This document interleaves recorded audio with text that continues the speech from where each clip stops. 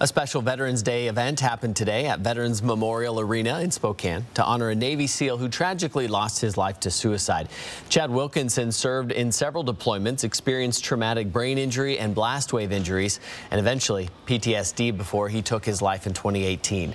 Today, people gathered to raise money for the Step Up Foundation, which aims to bring awareness and resources to prevent suicide among our veterans. Volunteers did a special exercise in honor of Chad.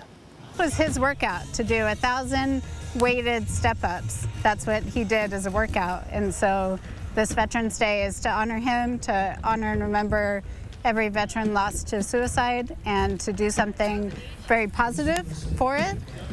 In addition to the Step Up Challenge, the first 150 veterans received gifts for serving our country, and our own Mark Peterson was there to MC that event.